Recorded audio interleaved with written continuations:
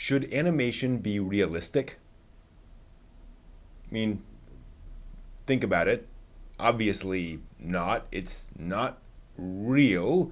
It's not even a recording of what was once real, like live action.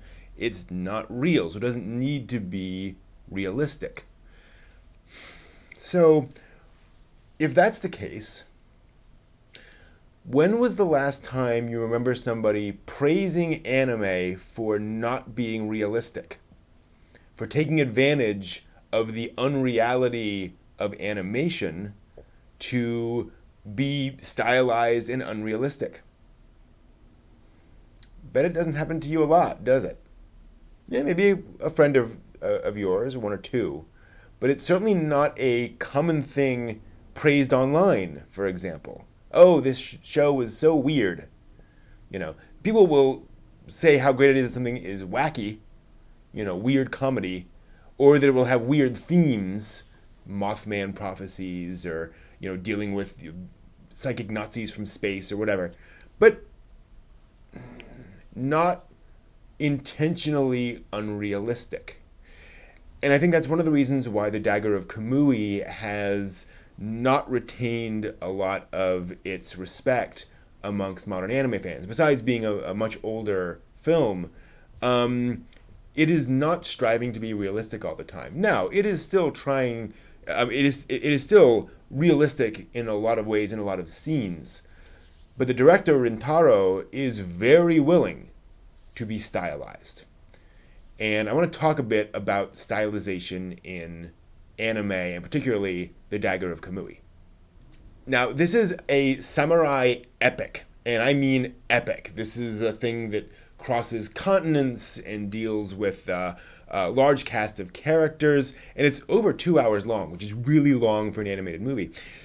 So, it's remarkable that despite the fact that, again, a lot of this movie is, guy traveling through forest and very realistic things, how much of this movie is quite stylized. There are quite a few sequences in here where the background fades away, where it uses very unusual color scheme for a particular sequence. And clearly not just to be different.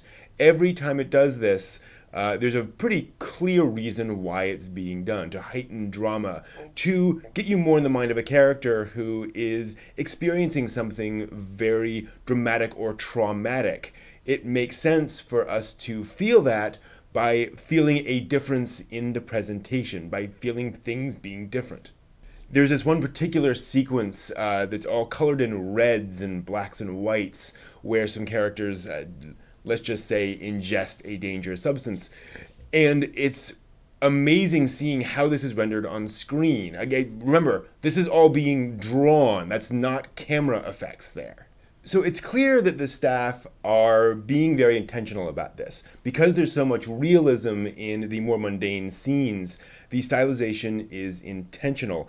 And you also see that even in the less stylized scenes, in how close the camera is on characters' faces. Now, obviously in animation, the camera isn't literally zooming in and zooming out on characters. It's all pre-planned at the storyboard stage. But a lot of this film is pretty close in on characters' faces, close shots on a lot of people as they're in even very action-y sequences. And I think one of the reasons for that is that that's a little disorienting. When we're that close on a character, it's hard for us to tell where everyone else is. If somebody is running around or jumping around, when we're that close, we can't tell. And especially for a samurai flick with ninjas and all sorts of those things, you don't know how fast someone can react. So by closing in on characters' faces, we get that slight bit of disorientation, but we're also focusing more on those characters' reactions to things. When the camera is pulled way back, it's a little bit less subjective. It's a little bit more of this objective view of reality and what's going on, whereas the Dagger of Kamui is a much more personal story. And that's a remarkable thing for an epic film, a film that does go in so many different directions and travel so far around the globe. And when I mention that, I should mention the fact that the Dagger of Kamui does feature a lot of different locations, which means it features a lot of different cultures. It goes way outside Japan. And some of this seems a little anachronistic, perhaps, to us now. And it's hard because I'm sure the writer of the original novels, isn't as steeped in the history of the American West as we are. So how well that can be represented is, there are going to be limitations there. I was actually pretty impressed at how reasonable it was. It's obviously somewhat Hollywoodized, a Hollywood view of history. But I think within that spectrum, I think it's reasonably well researched, despite being, again, pretty stereotypical. While I'm addressing my concerns with the film, it is also worth noting that the female characters generally do not fare well in this movie. Granted, a lot of the male characters don't fare well either, but if you're a female character in this movie, you're probably not going to have a very good time. You're probably going to suffer a lot of tragedy, and you are likely not going to make it out of the film. And that is disappointing. It is good to see a variety of female characters, some of whom are have a lot of skill in combat and so forth, and some who aren't. But this definitely feels like a male power fantasy in a lot of ways. And there was a point with that where I felt it was just kind of excessive. So just be aware of that.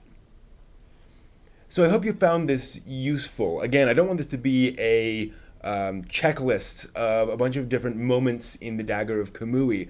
I think it's much more beneficial for you to watch the movie and notice these things on your own, now that I've kind of made you aware of them. And that way you get to experience that, and you get to pull those things out and not only notice them, but categorize them yourself. And maybe you'll make your own video about the things you notice in the Dagger of Kamui. I hope so.